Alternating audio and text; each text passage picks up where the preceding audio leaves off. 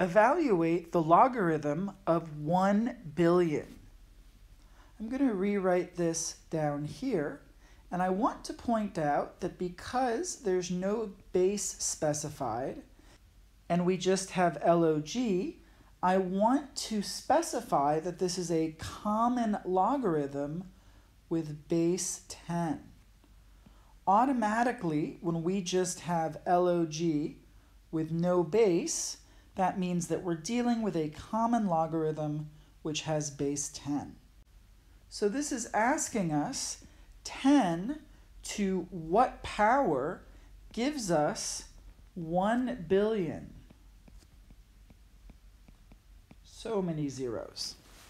Now, we can figure this out by counting the number of zeros, because when we raise 10 to a power, a positive power, and we end up with a number like this, the power is the same as the number of zeros after the 1.